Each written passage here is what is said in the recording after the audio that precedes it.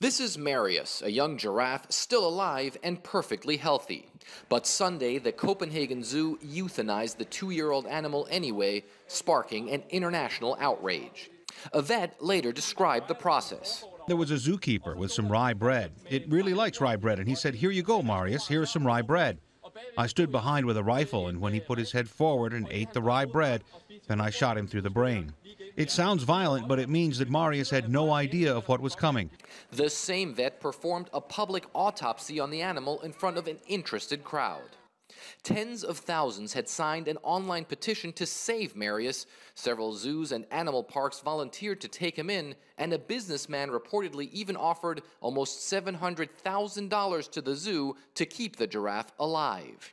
Even though Marius was perfectly healthy, many other giraffes at the zoo have a similar genetic makeup, so Marius was culled to prevent inbreeding.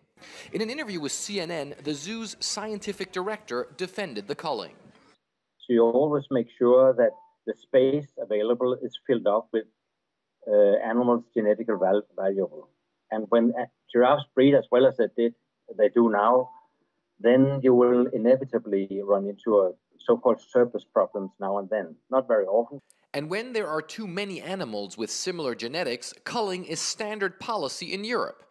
The European Association of Zoos and Aquaria, EAZA, said in a statement, EAZA fully supports the decision of the zoo to humanely put the animal down and believes strongly in the need for genetic and demographic management within populations of animals in human care.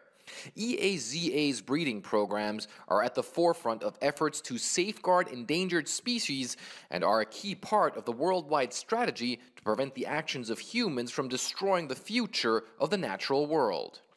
Scientific necessity will probably do little to curb public anger, especially since the Copenhagen Zoo also announced that parts of Marius's cadaver would be fed to lions and other carnivores at the facility. Fred Pleiken, CNN, Berlin.